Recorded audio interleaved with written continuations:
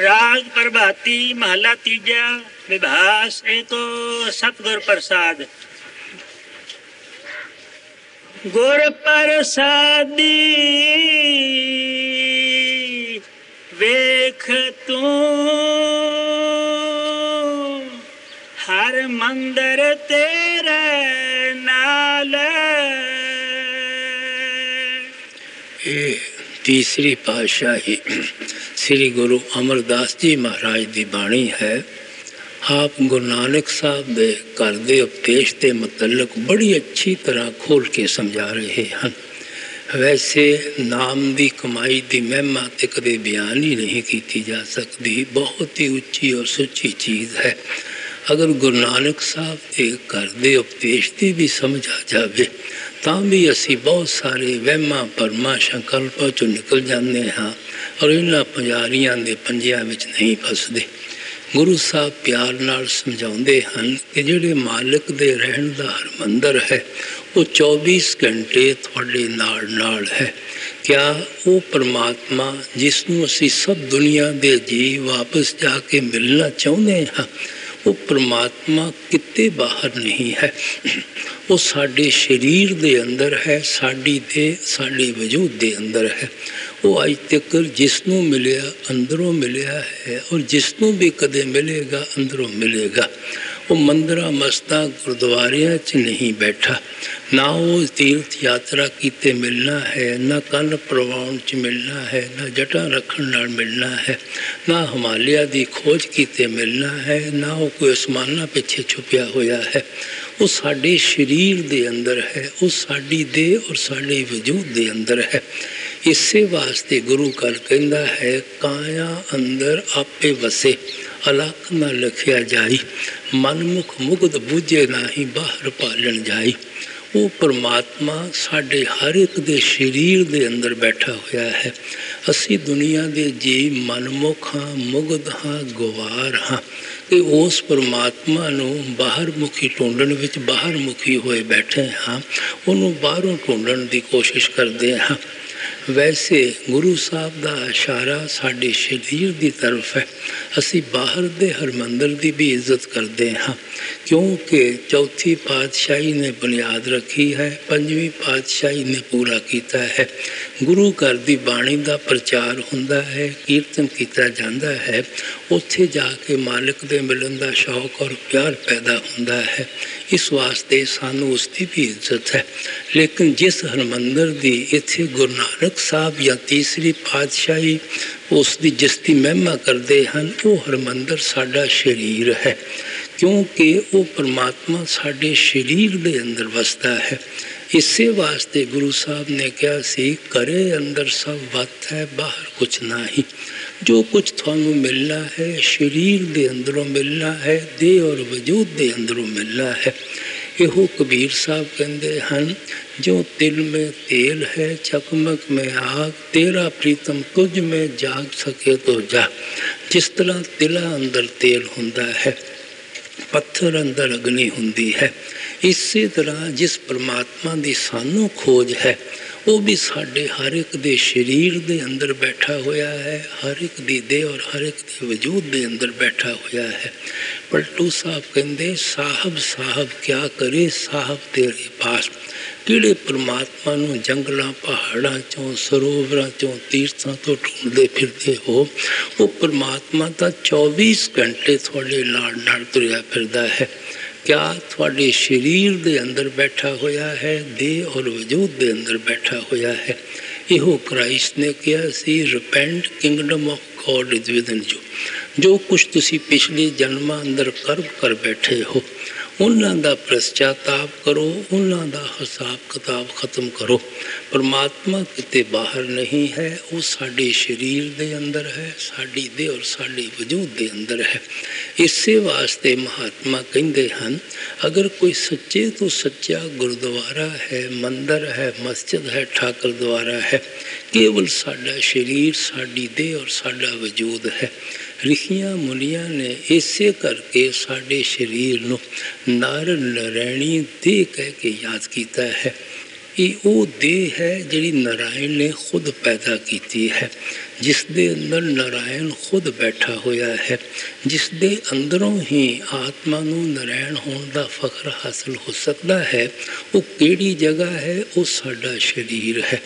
Christ ने साडे शरीर नूं टैंपल ऑफ लिविंग गॉड कह के बयान किया है। ये वो जगह है जिस दे अंदर जिंदा परमात्मा रहिंदा है। और गुरु नानक साहब तो साफ ही इस शब्द के अगे लिखते हैं, हरमंदर ये शरीर है ज्ञान रतन प्रगट होए। अच्छी तरह इस चीज़ को मन में बिठा लो कि थोड़ा शरीर ही मालिक दे रहन की जगह है। जदों भी थानू मालिक मिलेगा शरीर दे अंदरों मिलेगा, देह और वजूद दे अंदरों मिलेगा। असी दुनिया दे आदमी अजीब अकल के मालक हाँ, जिहड़ियां असी इट्टां पत्थरां दियां मालिक दे रहन दियां जगह बनाउने हाँ, उत्थे जाके दिन रात परमात्मा नूं ढूंढण लगे होए हाँ। बिनिस्बत उस जगह दे जिहड़ी के मालिक ने खुद अपने रहन वास्ते बनाई है। शरीर दे अंदर वड़ के मालिक की खोज नहीं करते, बाहरों परमात्मा नूं ढूंढण की कोशिश करते हाँ।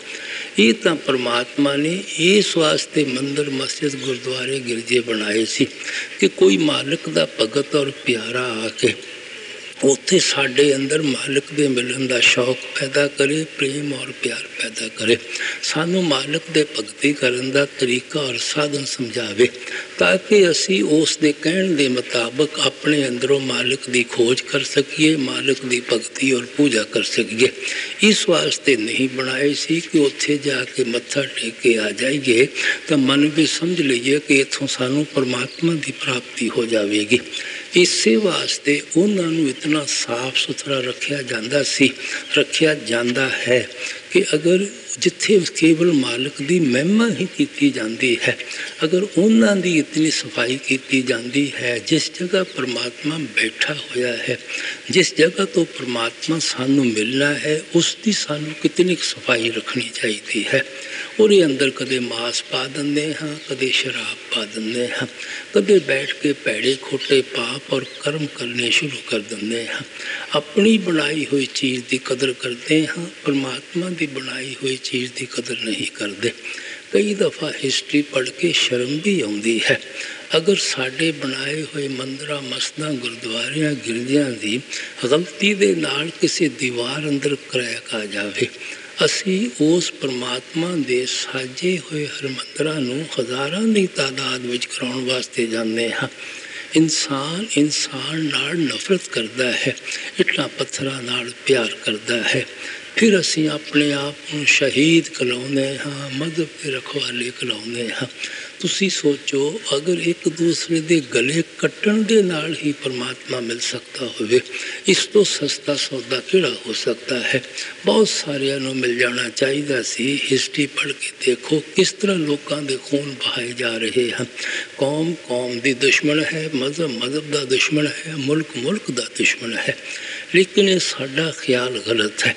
जिन्हां दा परमात्मा नाल प्यार है, वो परमात्मा की खिलकत, परमात्मा के मखलूक दे नाल भी प्यार करते हैं। जदों एक परमात्मा है, वो साडे सारियां दे अंदर बैठा होया है। हर एक नूं अंदरों ही उसे परमात्मा ने मिलना है। मैं कहना फिर भी अगर कोई किसी नूं नफरत करता है, वो परमात्मा नूं नफरत करता है। अगर किसी मजहब के बाशिंदियां दे अंदर, किसी कौम के मुल्क के बाशिंदियां दे अंदर कोई किसी को नफरत करता है, उन्होंने लोगों के अंदर तो मालिक के मिलन का शौक ही पैदा नहीं होया, प्यार ही पैदा नहीं होया। गुरु नानक साहब कहते, जिया जंत सब तुस दे सबला का सोई, मंदा किसनों आखिए जे दूजा होई। है परमात्मा इस सब दुनिया के इंसान तो खुद पैदा किए हुए हैं। हर एक दे अंदर तो खुद बैठा होया है। मंदा और बुरा तो मैं उसनों कह सकांगा जे इन्हों किसी होर ने पैदा किया होवे, इन्हां अंदर कोई होर परमात्मा रहिंदा होवे। देखो गुरु घर साडे ख्यालों कितना उच्चा ले जाने की कोशिश करता है। फिर गुरु साहब ने सानू मालक अगे प्रार्थना करने की सिखाई है, तेरे भाणे सरबत का भला। मालिक दे कोलों सच्चे दिलों सारी दुनिया का भला मंगना चाहिए है। जिहड़ा सारी दुनिया का भला मंगेगा वो किसी नूं हकारत की नज़र नाल किस तरह देख सकता है, किसी की निंदिया चुगली किस तरह कर सकता है। इस वास्ते इत्थे गुरु नानक साहब प्यार नाल समझाउंदे हन, गुर प्रसादी वेख तू हरमंदर तेरे नाल। गुरमुखां कोल जाके इस चीज़ ते सोच करो, विचार करो कि मालिक दे रहन की जगह साडे नाल है, क्या साडा शरीर है, साडी देह है, साडा वजूद है। जिन्हों मालिक मिलिया अपने अंदरों मिलिया है, और जिन्हों भी कभी परमात्मा मिलेगा अपने अंदरों मिलेगा। असी अपने अंदर वड़ के मालिक की पूजा किस तरह करनी है, मालिक की भगती किस तरह करनी है, गुरु साहब अगे इशारा करते हैं। गुर प्रसादी वेख तू हर मंदिर तेरे नाल। हर मंदिर शब्द खोजिए, हर नामो ले हो संभाल। गुरु साहब कहते देह के अंदर वड़ के मालिक के रिसर्च करन दा या पूजा करन दा या भगती करन दा केवल इको ही तरीका है कि तुसी शब्द की कमाई करो, नाम की कमाई करो। वो शब्द साढ़े सारियां दे शरीर दे अंदर है, वो नाम साढ़े सारियां दी देह और वजूद दे अंदर है। तुसी अपने शरीर दे अंदरों उस शब्द दे नाल ख्याल जोड़ो, उस नाम दे नाल जोड़ो। गुरु साहब कहते काया अंदर वसता संखा, गुरमुख साच मिले ता वेखा। ये जिहड़ा साडा शरीर है केवल हड्ड चम मास का ही बनिया होया नहीं है, 5-6 फुट लंबा मिट्टी का पुतला ही नहीं है। परमात्मा ने बेशुमार वस्तु और भंडार इसके अंदर रखे हुए हैं। इत्थों तक कि परमात्मा खुद साडे शरीर के अंदर बैठ गया है, और अपने मिलन का जिहड़ा रस्ता है वो भी साडे शरीर के अंदर रख दिता है। लेकिन इस चीज़ की सोझी और समझ कदों आउंदी है, गुरमुख साच मिले तां वेखा। कोई सच्चा मालिक का भगत मिल जावे, सच्चा मालिक का प्यारा मिल जावे, वो सानू शरीर के अंदर वड़न का तरीका समझा देवे, साधन समझा देवे। फिर असी शरीर के अंदरों ही उस परमात्मा की प्राप्ति पा सकते हैं। महात्मा की समझाते हैं, 9 दरवाजे 10वें मुक्ता अनहद शब्द विचामणिया। महात्मा समझाते हैं कि साडा जिहड़ा रूहानी सफ़र है पैरों के तलियां तो लैके सिर की चोटी तिकर है। इस सफ़र दियां 2 मंजिलां हैं, एक अखां तिकर है, एक अखां तो ऊपर है।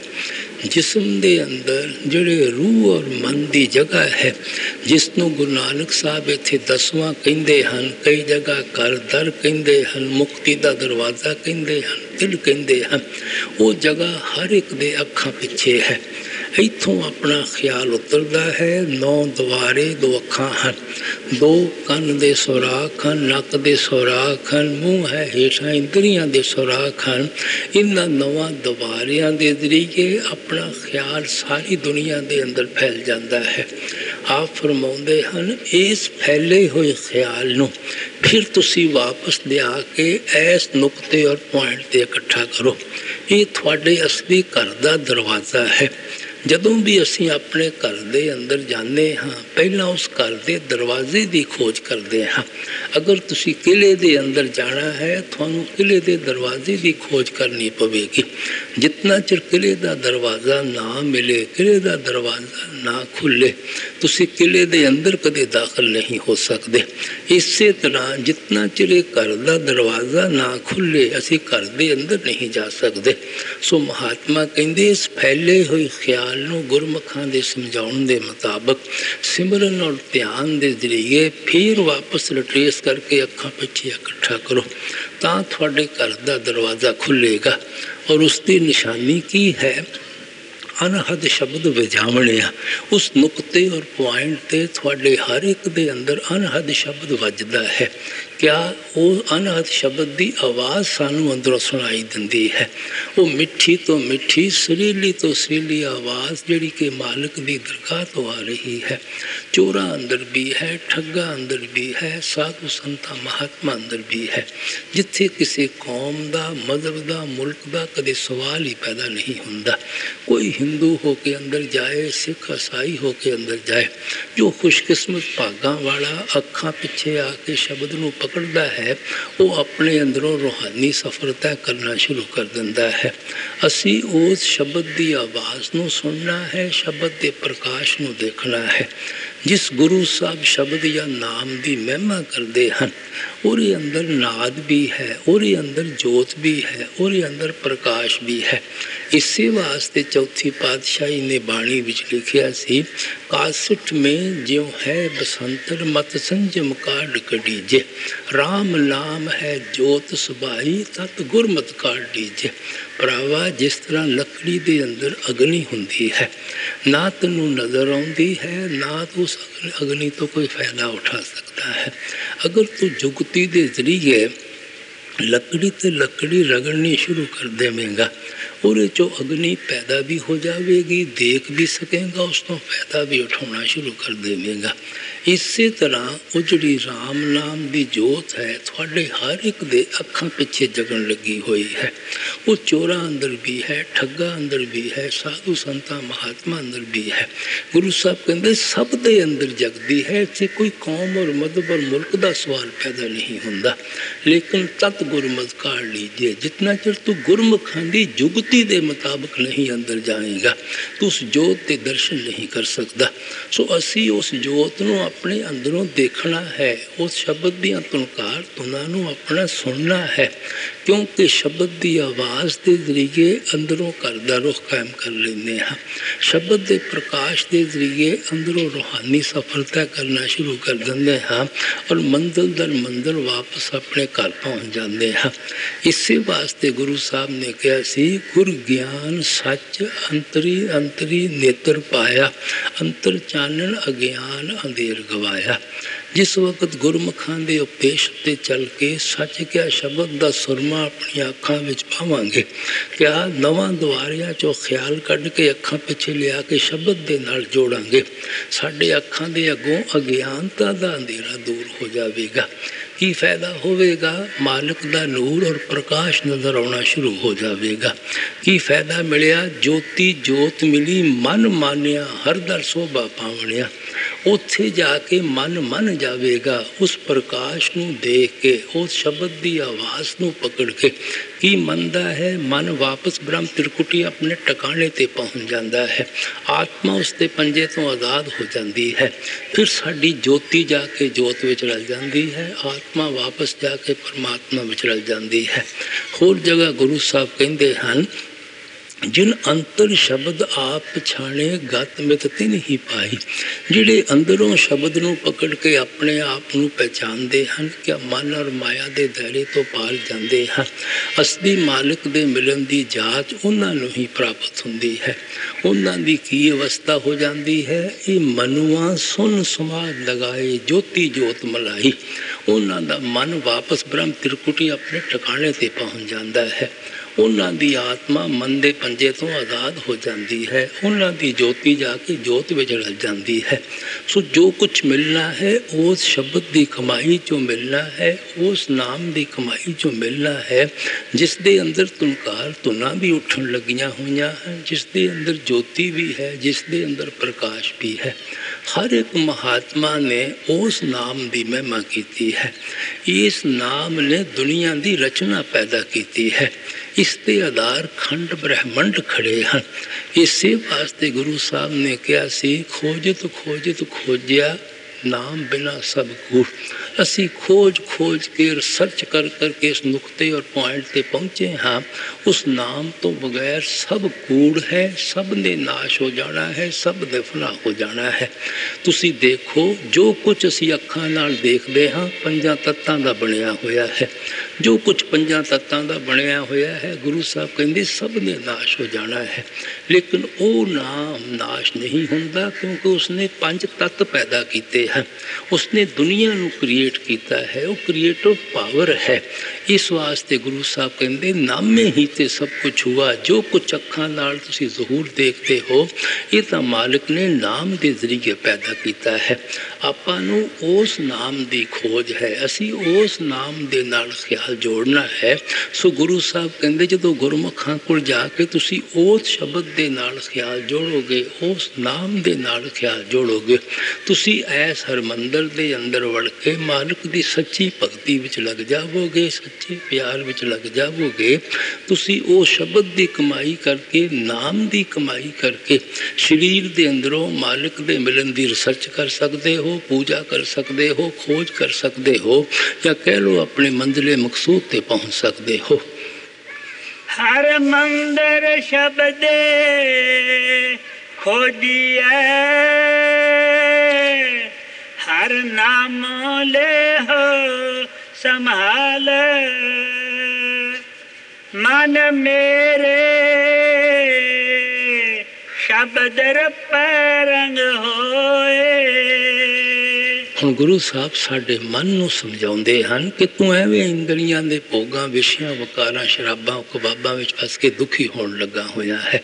ਜਿਤਨਾ ਚਿਰ ਤੈਨੂੰ ਇਸ ਰਚਨਾ ਦੇ ਰੰਗ ਚੜੇ ਹੋਏ ਹਨ, ਪੁੱਤਰਾਂ ਧੀਆਂ ਦੇ ਰੰਗ ਚੜੇ ਹੋਏ ਹਨ, ਕੌਮਾਂ, ਮਜ਼ਹਬਾਂ, ਮੁਲਕਾਂ ਦੇ ਰੰਗ ਚੜੇ ਹੋਏ ਹਨ, ਸ਼ਰਾਬਾਂ, ਕਬਾਬਾਂ ਦੀਆਂ ਲਸਤਾਂ ਦੇ ਰੰਗ ਚੜੇ ਹੋਏ ਹਨ, ਤੂੰ ਕਦੇ ਸੁੱਖ ਨਹੀਂ ਹਾਸਲ ਕਰ ਸਕਦਾ, ਕਦੇ ਸ਼ਾਂਤੀ ਨਹੀਂ ਪ੍ਰਾਪਤ ਕਰ ਸਕਦਾ।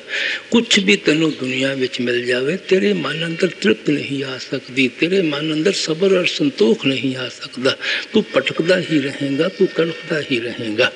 ਅਗਰ ਤੂੰ ਗੁਰਮੁਖਾਂ ਕੋਲ ਆ ਕੇ ਉਸ ਸ਼ਬਦ ਦੇ ਨਾਲ ਜੁੜ ਜਾਵੇਂਗਾ, ਉਸ ਨਾਮ ਦੇ ਨਾਲ ਜੁੜ ਜਾਵੇਂਗਾ, ਇਹ ਸਾਰੇ ਦੁਨੀਆ ਦੇ ਰੰਗ ਤੇਰੇ ਮਨ ਤੋਂ ਉਤਰ ਜਾਣਗੇ।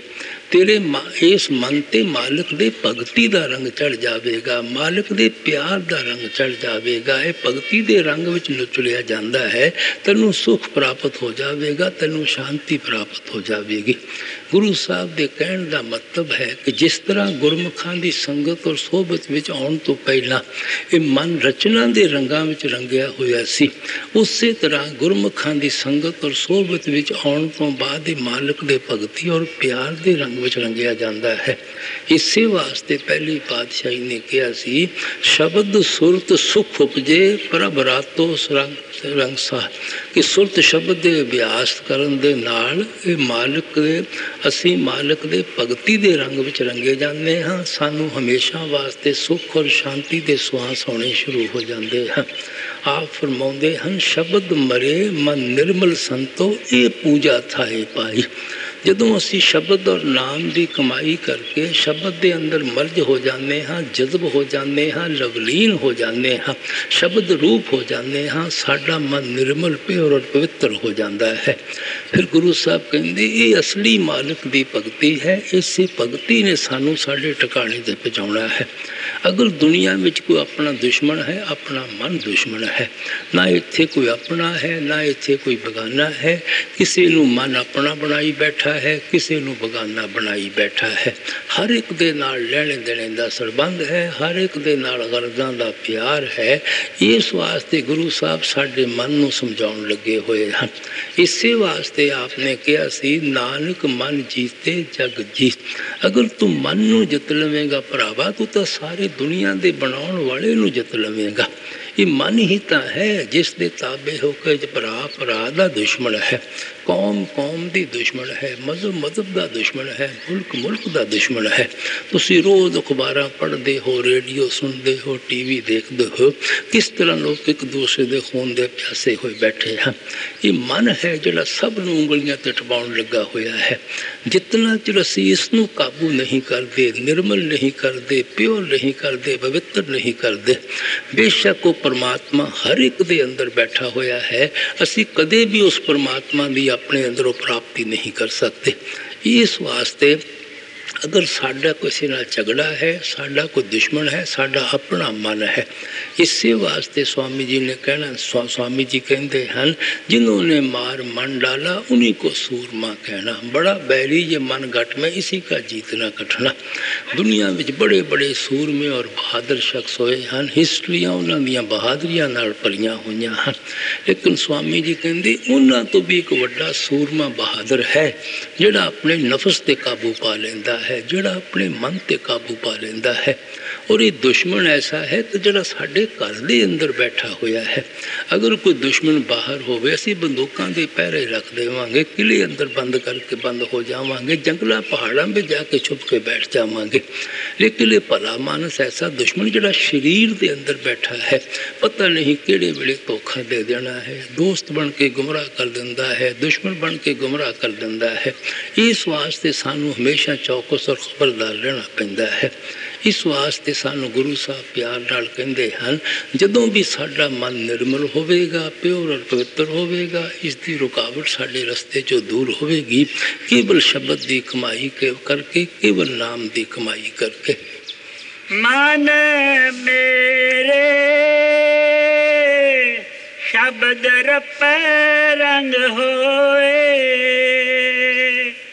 सच्ची भगत सच्चा हर मंदर, प्रगटी साची सोए। हुण बड़े प्यार नाल समझाउंदे हन, ये शरीर ही साडा असली सच्चा हरमंदर है। केवल इससे शरीर अंदरों सानू परमात्मा की प्राप्ति हो सकती है, बाहरों ना अज तक कदे किसी को हो ही ना हो सकती है।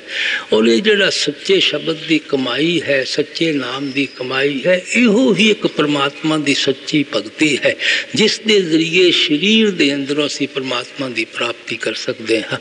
मते किसी के मन में ख्याल होवे कि तीर्थ यात्रा के जरिए मुक्ति कर लवांगे, जप तप पूजा पाठ पुण्य दान के जरिए मुक्ति कर लवांगे, या ग्रंथ पोथियां वेद शास्त्र पढ़ के मुक्ति हासिल कर लवांगे, या कन्न पड़वा के जटा रख के जिसम से प्रबोध लगा के मुक्ति कर लवांगे, या भोग पवा के मुक्ति हासिल कर लवांगे। गुरु साहब कहते केवल शब्द की कमाई ही एक सच्ची भक्ति है। इसे वास्ते गुरु साहब ने कहा सी, बिन नाम में होर पूछ ना होई, परम पुली लौकाई। अच्छी तरह इस चीज़ को मन में बिठा लो कि नाम की कमाई तो बगैर कोई मालिक की भगती नहीं है, पूजा नहीं है। एवें दुनिया के जी वहमां भरमां में फस के भुले फिरदे हन।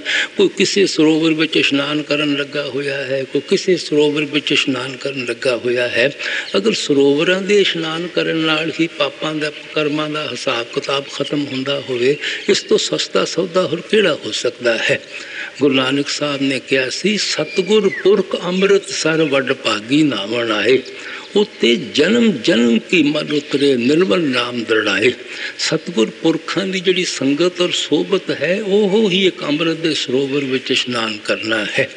ये केड़ा अमृत दा सरोवर है जिथे कां जांदा है, नहा के हंस बन के आ जाता है। असी मनमुख लोग उन्हां दी संगत और सोबत विच जाने हाँ, गुरमुख बन के आ जाते हाँ। लेकिन गुरु साहब कहते कोई भागां वाला जीव है, कोई खुशकिस्मत जीव है जिहड़ा दुनिया के तानिया मेहणियां की परवाह नहीं करता, गालियां की परवाह नहीं करता, जिहड़े संतां महात्मा के सत्संग संगत और सोबत विच आके इस अमृत के सरोवर विच इशनान करते हैं। उन्होंने की फायदा मिलता है, उत्थे जन्म जन्म की मल उतरे। उन्हों की संगत और सोबत में जाके शब्द और नाम की कमाई करने नाल जन्मां जन्मां दियां मैड़ां उतर जांदियां हन। सिंचित कर्मां का हिसाब किताब खत्म हो जाता है।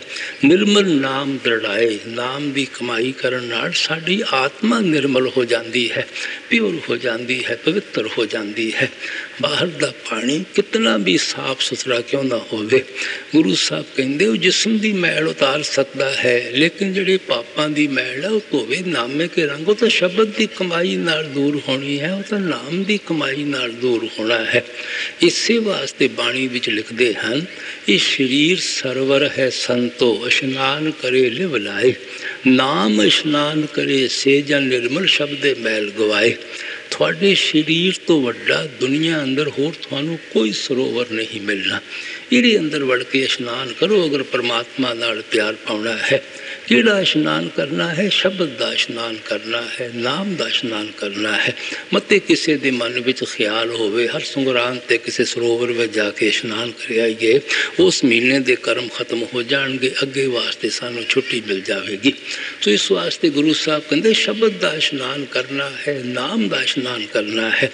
ਇਸੇ ਵਾਸਤੇ ਕਹਿੰਦੇ ਨਾਮ ਵਿਸਾਰ ਚਲੇ ਅਨਮਾਰਗ ਅੰਤਕਾਲ ਪਛਤਾਈ ਹੈ।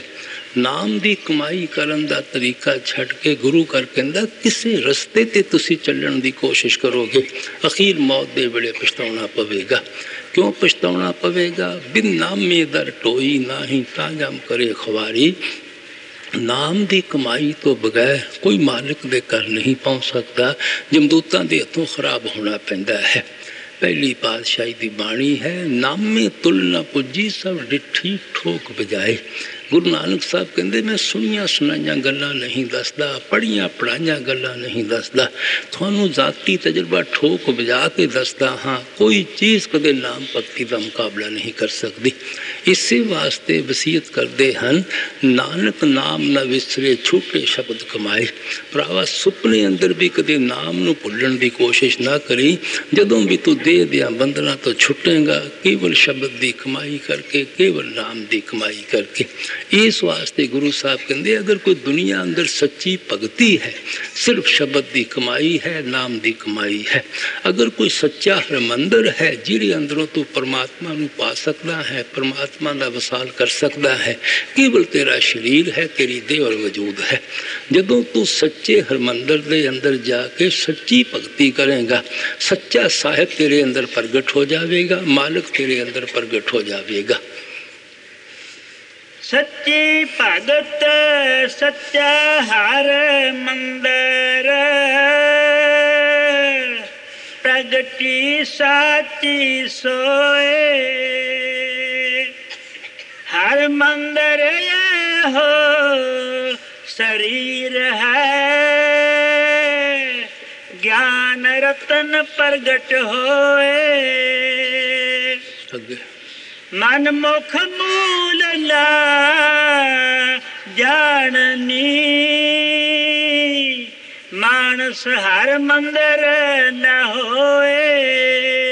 महात्मा समझाउण लगे लिहाज नहीं करते, अच्छी तरह खोल के दसते हैं। हरमंदिर ये शरीर है, अच्छी तरह इस चीज़ को समझ लो, थोड़ा शरीर ही मालिक दे रहन दा हरमंदिर है। जदों भी थानू मालिक दे मिलन दा ज्ञान होवेगा, नॉलेज होवेगा, एक्सपीरियंस होवेगा, फकर हासिल कर सकोगे। केवल शरीर अंदरों हासिल कर सकोगे, देह और वजूद अंदरों हासिल करोगे। आप फरमाउंदे हन जिहड़े मनमुख लोग हैं वो बहस मवासे विच फसे हुए हैं। एडा वड्डा परमात्मा किसी वड्डे गुरुद्वारे अंदर होवेगा, वड्डे गिरजे अंदर होवेगा, वड्डे मंदिर अंदर होवेगा, या किते हिमालय पिछे सुता होवेगा, आसमान पिछे छुपिया होवेगा, जंगलों पहाड़ों की खोज कीते मिलेगा, या पहाड़ों की चोटी ते बैठा होवेगा, तीर्थ यात्रा नाल मिलेगा, या भोग पाउण नाल मिलेगा, या सरोवरां दे इशनान करन नाल मिलेगा।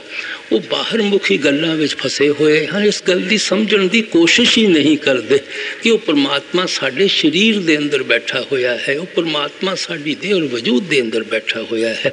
अगर गुरमत दी सिर्फ इतनी गल दी सानू समझ आ जावे कि वो परमात्मा साडे शरीर अंदर बैठा है और सानू अंदरों मिलना है, मैं कहना साडी सारियां दी जिंदगी बदल सकती है। असी उस वक्त लड़ते हाँ, कोई कहता मंदिर चों मिलेगा, कोई कहता मस्जिद चों मिलेगा, कोई कहता गुरुद्वारे चों मिलेगा, कोई होर सिनागाह चों ढूंढन लगा होया है। असी उस वक्त पैड़े खोटे पाप और कर्म करते हाँ जदों समझते हाँ सानू कोई देखण वाला नहीं, सानू कोई पुछण वाला नहीं। असी जदों देखण वाला अंदर बैठा होया है, पुछण वाला अंदर बैठा होया है, असी धोखा किहनूं देण दी कोशिश करते हाँ। असी अपने आप नूं धोखा दे सकते हाँ, वो भी नहीं देख सकते, होर असी किसी नूं की धोखा देना है। असी इस वास्ते महात्मा कह छड्डदे हैं, असी सुन छड्डदे हाँ, ये चीज़ां साडे मन ते असर नहीं करदियां। इक्को ही तो परमात्मा है और वो साडे सारियां दे शरीर दे अंदर बैठा है और सारियां ने उससे परमात्मा दी खोज विच लगे हुए हैं। सब नूं शरीर दे अंदरों मिलना है। साडा किसी नाल झगड़ा की है, साडा किसी नाल इख्तलाफ किसी दा की हो सकता है? सारे आपो अपने घर विच बैठ के अपने शरीर के अंदरों परमात्मा की खोज करो।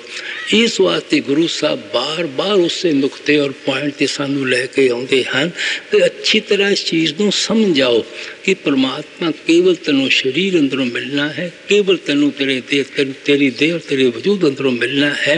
एवं मनमुखां दे मगर ला के कीमती वक्त ना खराब करके तेनों किते बाहरों परमात्मा मिल सकेगा। मन मुख मूल ना जाननी, मानस हर मंदिर न होए। हर मंदिर हर जियो साजया, रखिया हुक्म सवार। तुर लेख लिखिया सो कमावना, कोई न मेटन हार। गुरु साहब कहते ये जड़ा हरमंदर है बनाया भी उससे परमात्मा ने है, कुदरती डिजाइन है और इसकी संभाल भी वो करता है, परवरिश भी वो करता है, प्रलभ उससे परमात्मा ने सानू बख्शी है। असी समझते हाँ कि असी अपनी परवरिश करन लगे हुए हाँ, लेकिन भुले बैठे हाँ कि जिस परमात्मा ने सानू जन्म दिता है उस परमात्मा नू साडे नालों साडे रहन दा इत्थे किते ज़्यादा फिक्र है। इस वास्ते आप कहते हैं लेकिन असी देह विच बैठ के उन्होंने प्रलभित कर्मां का हिसाब किताब भी देना है और उन्होंने कर्मां नूं कोई मेट नहीं सकता। साडे अपने पिछे कर्म किए हुए हैं जिहड़े देह विच बैठ के जिन्हां दा असी हिसाब देना है। लेकिन ये शरीर परमात्मा का ही बनाया हुआ है, उससे दा डिजाइन है, कुदरती डिजाइन है, वो खुद ही शरीर अंदर बैठा हुआ है और उन्होंने प्रलभित कर्मां नूं भी कोई मेट नहीं सकता। उन्हां दा भी असी बह के देह विच ही हिसाब किताब देना है। लेकिन साडी परवरिश भी वो करता है, साडा बादशाह भी वो है, साडा दाता भी वो है, साडा ख्याल भी वो परमात्मा करता है। हर मंदिर हर जियो साजया, रखिया हुक्म सवार। तुर लेख लिखिया सो कमावना, कोई न बेटन हार। शब्द चीन सुख पाया,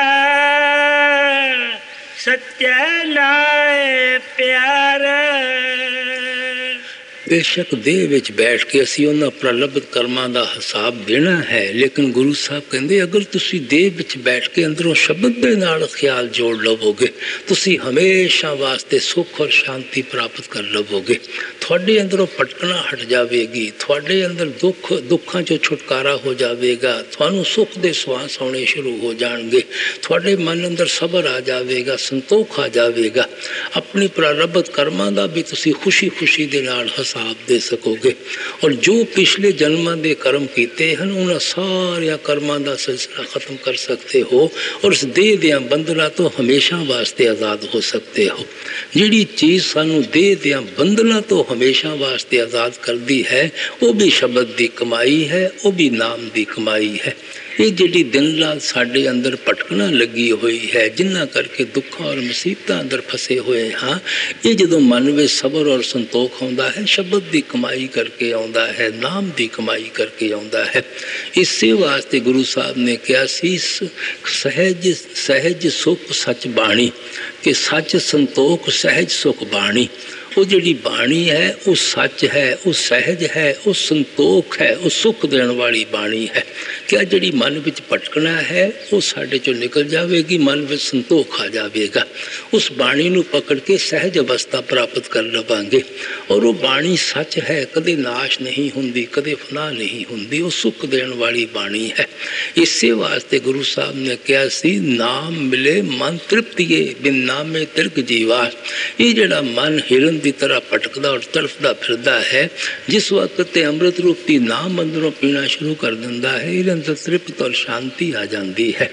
इस वास्ते आप फरमाउंदे हैं कि अगर अंदरों ही शब्द के नाल ख्याल जोड़ लेंदे हाँ, देह विच बैठे मन में तृप्त आ जाएगी, संतोख आ जाएगा, शांति आ जाएगी। शब्द चीन सुख पाया सच्चा नाए प्यार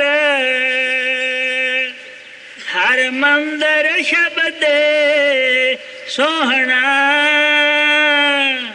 कंचन कोट अपार। बड़ा सुंदर और पेश करते हैं कि अगर असी देह दे अंदरों अपने ख्याल नूं शब्द दे नाल जोड़ लवांगे साडी सारी देह सोने दी बन जाएगी। क्या देह विच आवन दा परपस पूरा हो जाएगा, देह विच आवन दा मकसद पूरा हो जाएगा।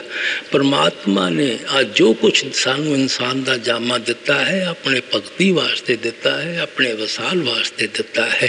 देह विच आवन दा मकसद पूरा हो गया, क्योंकि जो कुछ अखां नाल देख रहे हैं 84 का बहुत बड़ा सारा जेल खाना है। ये अंदरों इको ही परमात्मा ने निकलने का दरवाज़ा रखा है और वो दरवाज़ा इंसान का जामा है। अगर नाम की कमाई करते हाँ तो देह विच आवन का परपस पूरा हो गया, मकसद पूरा हो गया, मरण जमन के दुखों तो हमेशा छुटकारा हो गया। इसे वास्ते गुरु साहब ने कहा सी शब्द मरे सो मर रहे फिर मरे ना दो जीवा। जिहड़े उठते बैठते चलते फिरते शब्द और नाम के नाल अंदरों ख्याल जोड़ लेंदे हैं वो हमेशा वास्ते मर जाते हैं। उन्होंने बार बार मरण और जमन के दुखों में कदे नहीं आना पैंदा।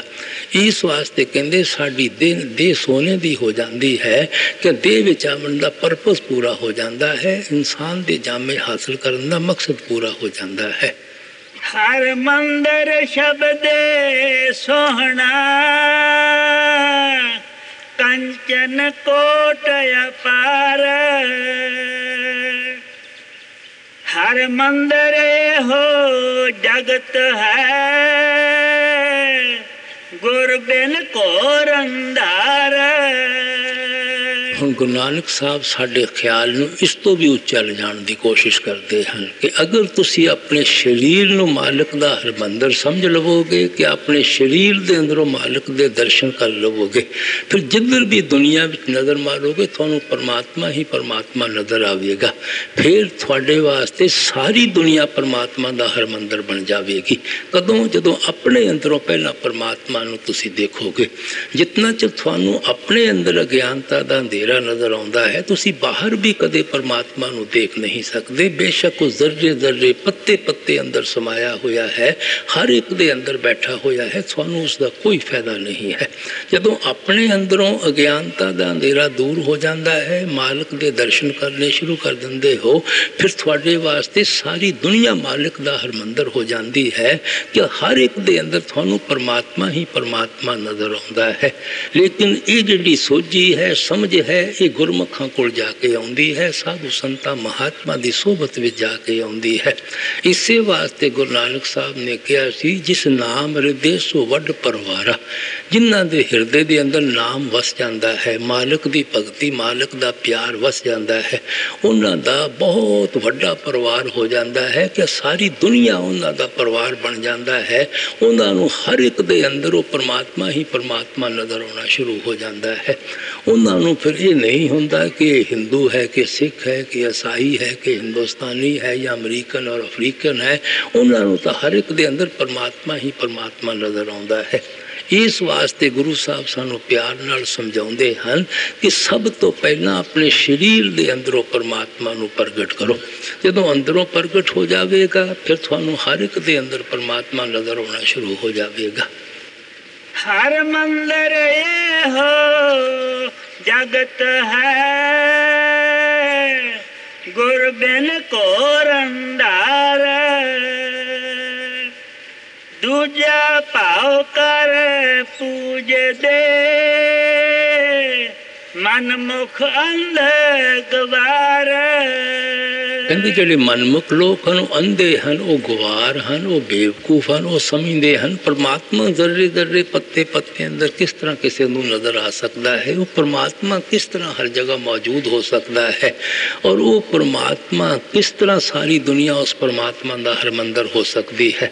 क्योंकि वो अज्ञानता के अंधेरे में फसे हुए हैं, माया के मोह माया के प्यार में फसे हुए हैं। इस वास्ते आप फरमाउंदे हन कि वो उल्टी बहस करन लगे हुए हैं, क्योंकि वो दूजा वर्ग उन्हां दा दूजा मतलब रचना तो है कि वो रचना दे मोह विच फसे हुए हैं, रचना दे प्यार विच फसे हुए हैं। वो मालिक नाल प्यार ही नहीं करते, उन्होंने रचना ही रचना नजर आउंदी है, रचना दे अंदर परमात्मा नजर नहीं आउंदा।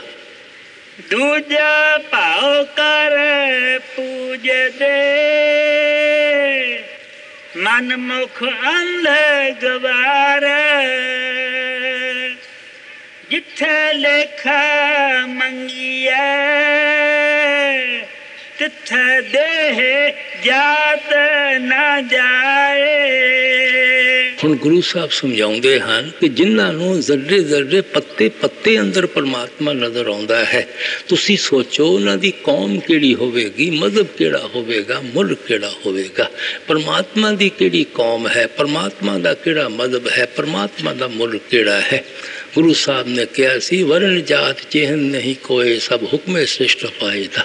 जिस परमात्मा ने अपने हुक्म के जरिए सारी सृष्टि की रचना पैदा की है, ना वो काला है, ना गोरा है, ना हिंदू है, ना सिख है, ना ईसाई है।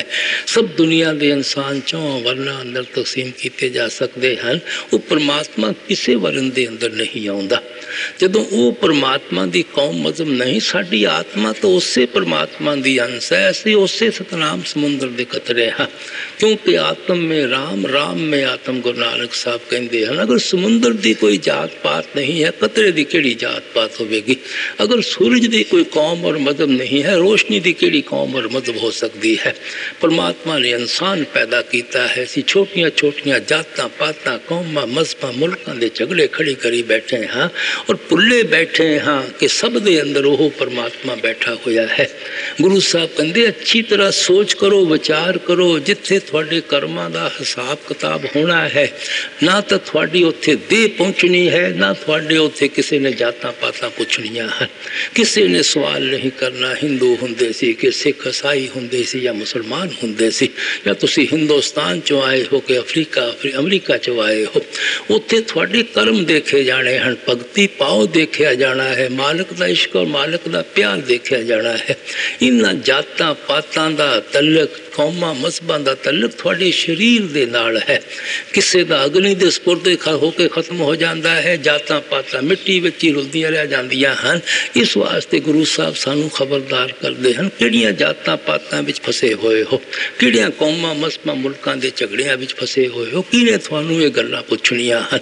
अपने अंदर मालिक दे मिलन दा इश्क पैदा करो, प्रेम पैदा करो, प्यार पैदा करो। किहड़ियां छोटियां छोटियां गल्लां विच उलझे बैठे हो। जिथे लेखा मंगिया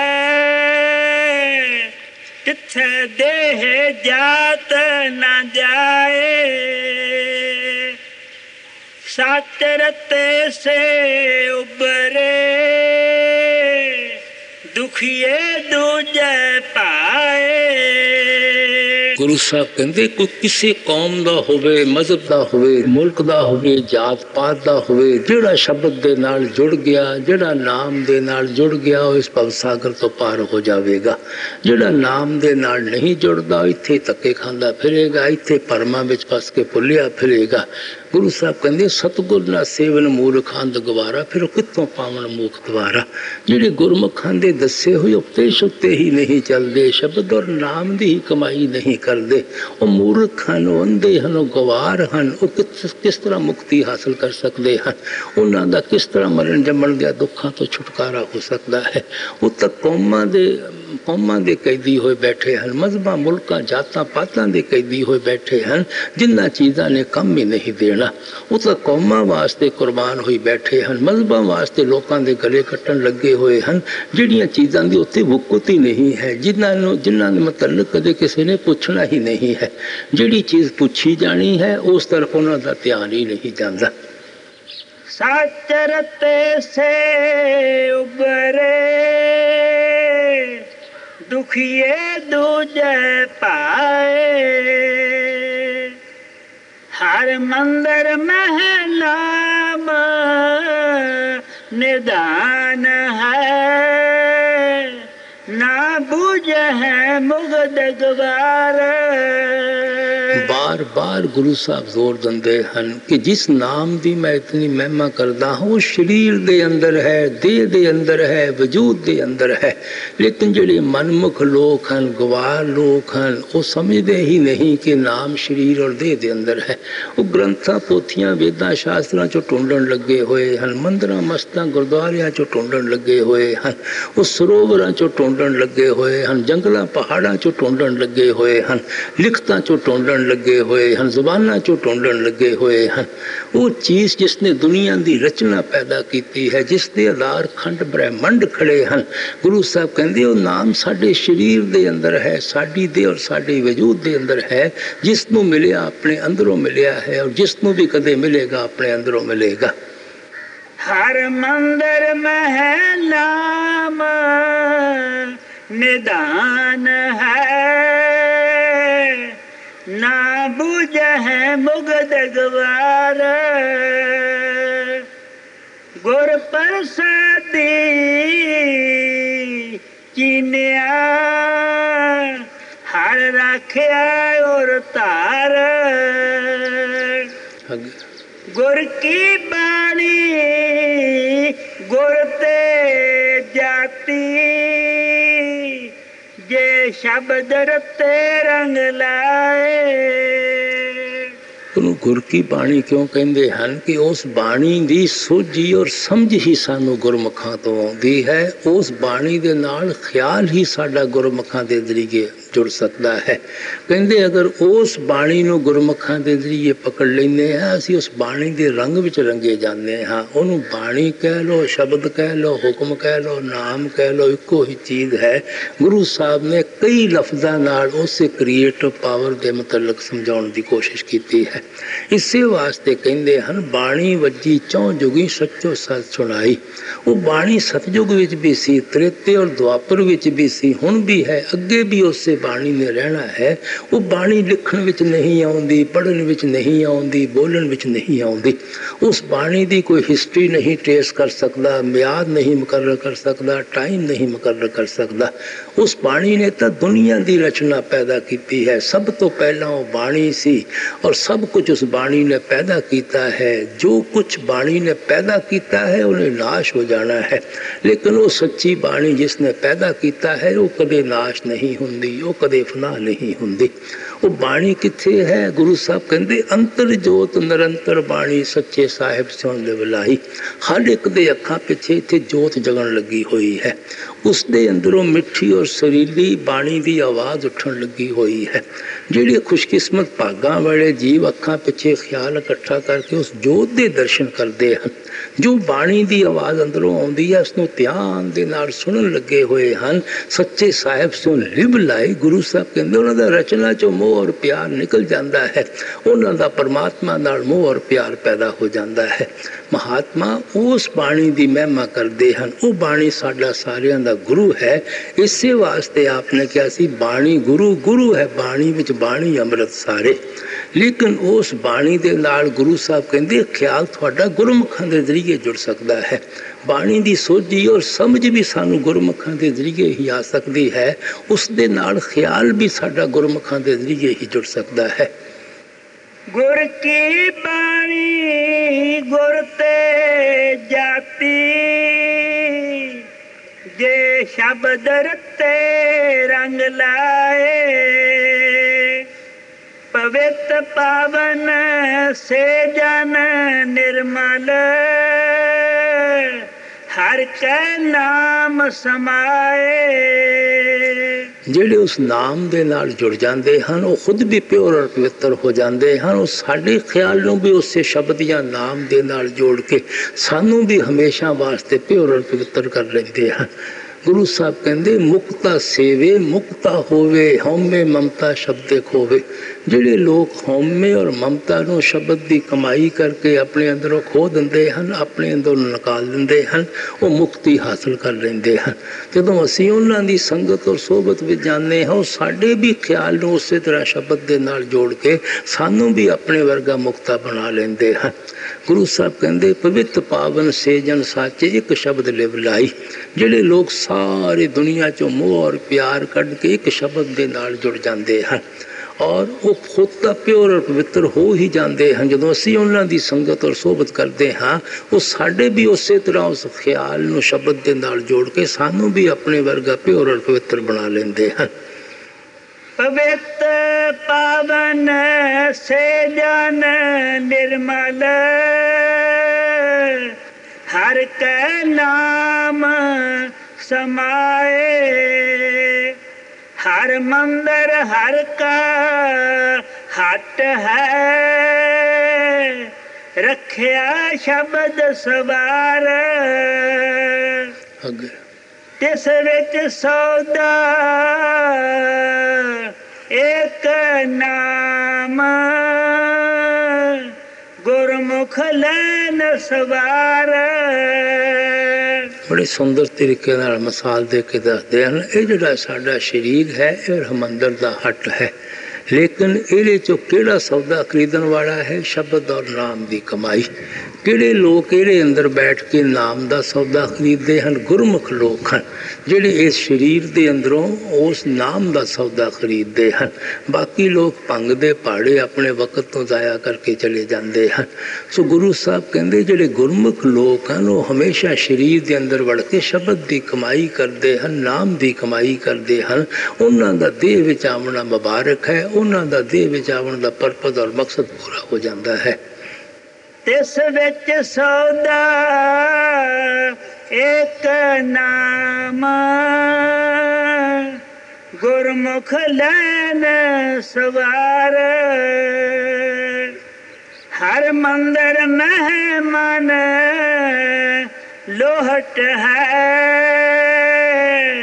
मोहया दूजे पाए।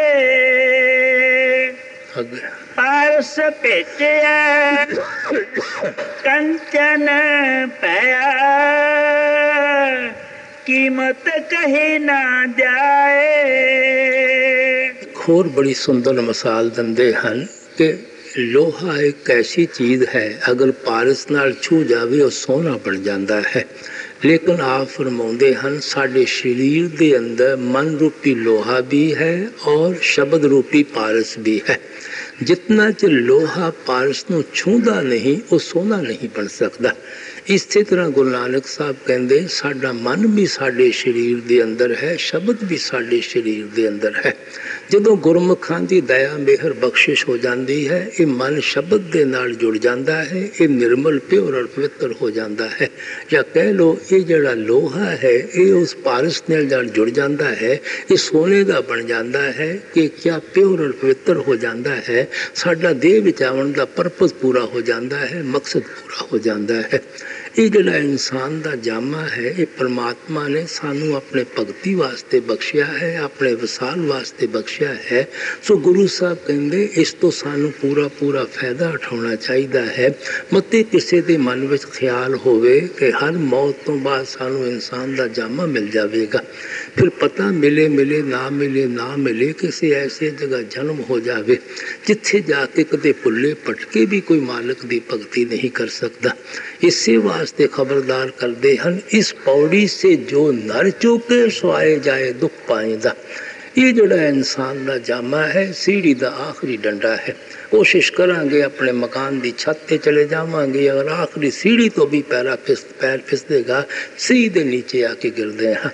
इस वास्ते गुरु साहब बड़े प्यार नाल समझाते हैं कि मन रूपी लोहा भी साडे शरीर के अंदर है और शब्द रूपी पारस भी साडे शरीर के अंदर है। ये गुरमुखां दी दया मेहर बख्शिश के जरिए ही ये लोहा पारस नाल छू सकता है, ये मन शब्द के नाल जुड़ सकता है। फिर इस मन की भी कीमत नहीं बयान की जा सकती। हजूर फरमाया करते सन जितना चिर मन सानू नीचे की तरफ खिंच के ले जाता है इस तो वड्डा दुनिया अंदर साडा दुश्मन नहीं है।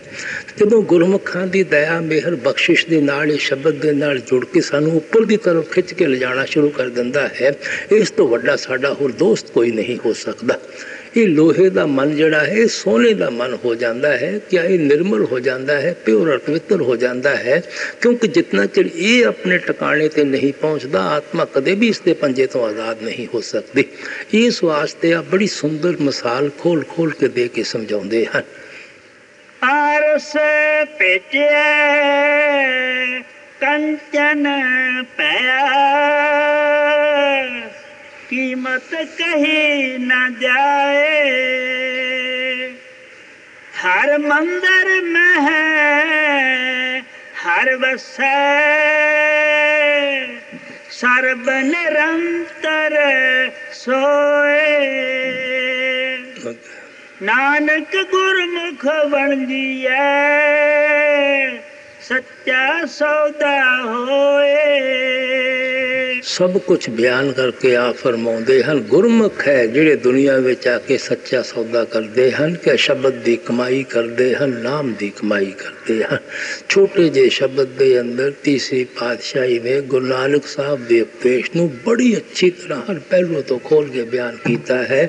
ਹਰ ਕਿਸਮ ਦੇ ਵਹਿਮਾਂ ਭਰਮਾਂ ਸੰਕਲਪਾਂ ਕਰਮ ਕਾਂਡ ਚੋਂ ਸਾਡੇ ਖਿਆਲ ਨੂੰ ਕੱਢਿਆ ਹੈ ਔਰ ਇੱਕੋ ਹੀ ਸਾਨੂੰ ਸੰਦੇਸ਼ ਔਰ ਉਪਦੇਸ਼ ਦਿੱਤਾ ਹੈ ਕਿ ਆਪਣੇ ਦੇਹ ਦੇ ਅੰਦਰ ਵੜ ਕੇ ਖੋਜ ਕਰੋ, ਸ਼ਬਦ ਦੇ ਨਾਲ ਖਿਆਲ ਜੋੜੋ, ਨਾਮ ਦੇ ਨਾਲ ਖਿਆਲ ਜੋੜੋ। ਜੋ ਕੁਛ ਮਿਲਣਾ ਹੈ ਸ਼ਬਦ ਦੀ ਕਮਾਈ ਚੋਂ ਮਿਲਣਾ ਹੈ, ਨਾਮ ਦੀ ਕਮਾਈ ਚੋਂ ਮਿਲਣਾ ਹੈ।